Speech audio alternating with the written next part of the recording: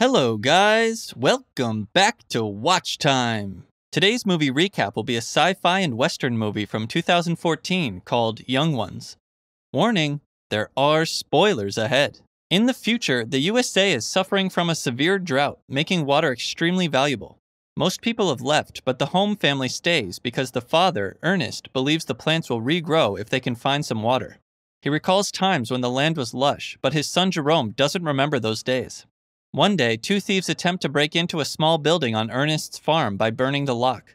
Ernest catches them and starts shooting, killing one thief when he tries to retaliate. The other thief begs for mercy, saying he heard there was water there.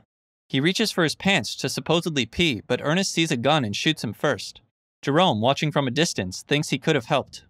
When Ernest opens the small building, it reveals a pump that unfortunately yields no water.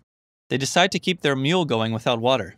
They then meet the Watermen, a group that controls water distribution through a government deal. Ernest trades supplies for water but warns Jerome about the dangers of upsetting these men. Although Ernest tries to negotiate water for his farm, the Watermen's prices are too high. On their way home, their mule collapses and is in so much pain that Ernest decides to end its suffering by shooting it. Back at the farm, Jerome's sister Mary serves them meals and cleans dishes with soil while Ernest listens to the radio and Jerome sketches animals. Suddenly, Ernest hears a noise and discovers Mary sneaking out to meet her secret boyfriend. The next day, Jerome and Ernest attend an auction at Sam's auction house to bid on a robot named Simulate Shadow, or Sim, to replace their mule. Sam's son Flem also bids, leading to a rivalry, but Ernest ultimately wins. Their debt increases as a result. They visit the hospital to see the children's mother, Catherine, who can't walk due to an accident. She uses a special machine that helps her walk, but buying it to bring her home is expensive. On the way home, they encounter Robbie and Suz with their baby. Ernest dismisses them as beggars, using their child to gain sympathy, but later returns to offer them some water. Robbie and Suz consider selling their baby as they can't afford to raise him, but Ernest advises against it and promises to help them with water. Back at the farm, Flem, revealed as Mary's secret boyfriend, asks to borrow Sim and offers to pay rent. Ernest refuses unless Sam signs a guarantee. Offended, Flem threatens Ernest before leaving. Later, Ernest and Jerome meet the Watermen again, and thanks to Sim, they make good time. Ernest tries to convince them to install a water line on his farm. Meanwhile, he starts digging out the old pump for the Watermen to inspect. He advises Jerome to socialize more, but Jerome prefers to stay and help his family. On their way home, they see Flem speeding past. At the farm, Mary uses a vacuum cleaner to wash clothes, but Ernest forbids her from going out, leading to a heated argument. Mary declares her hatred for Ernest and her love for Flem and attempts to run away. Mary runs into Jerome asking for money, giving Ernest enough time to catch up and stop her. Mary breaks down, accusing Ernest of failing their family, and in response, he locks her up. Later, Ernest and Jerome discover that Sim has been stolen. Ernest suspects Flem and goes to his house, but learns from Sam that Flem had left for the mountains that morning.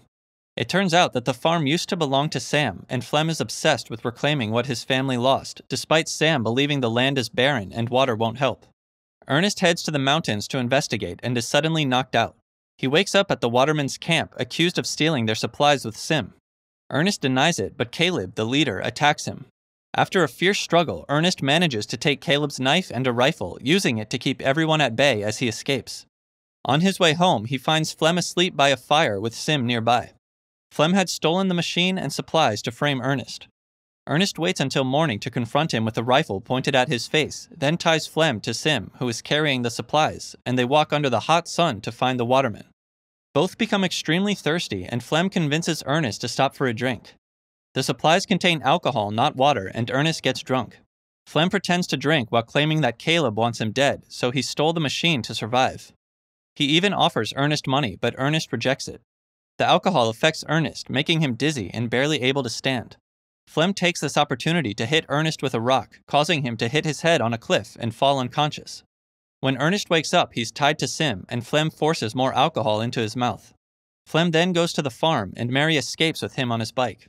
Worried about Ernest, Jerome decides to look for him. By nightfall, he finds Sim at the Watermen's camp, where he's told that his father died in an accident with the machine. They have to break the news to their mother. Flem picks them up in his truck and takes them home. At the farm, Jerome angrily starts smashing Sim with a hammer, but Flem stops him. Flem explains that it's tough dealing with grief, but they shouldn't destroy something that earns them money. He offers to take over as the head of the family. He surprises Jerome by revealing that Mary is pregnant. Flem shares his big plans for the farm, and Jerome decides to give him a chance. Flem takes supplies to the waterman and convinces Caleb to install a water pipe on the farm. Concerned about the consequences, Caleb agrees to direct water to their land. Soon after, they install a new farm pump, and Flem works tirelessly to plant and grow wheat. Flem and Mary get married and tattoo each other's initials on their hands. Flem ponders Ernest's death while he drinks. A few days later, Sam arrives with bank representatives demanding payment for Ernest's enormous debt.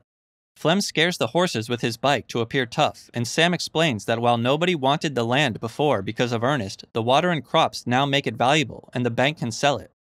That means Flem needs to pay or lose the farm.